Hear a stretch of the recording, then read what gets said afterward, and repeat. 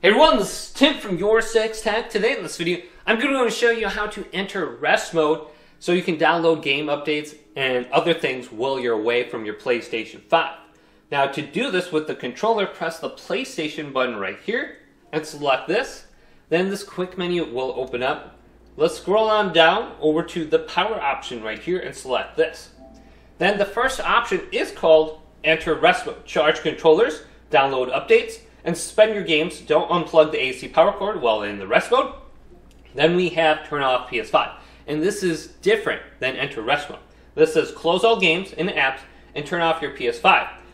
Select this before unplugging the AC power cord.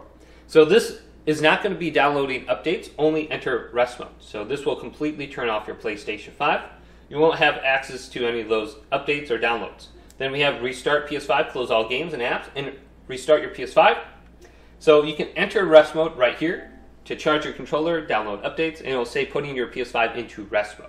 So if you're going to be away, do this so you can get the latest updates. When you come back, everything will be good to go.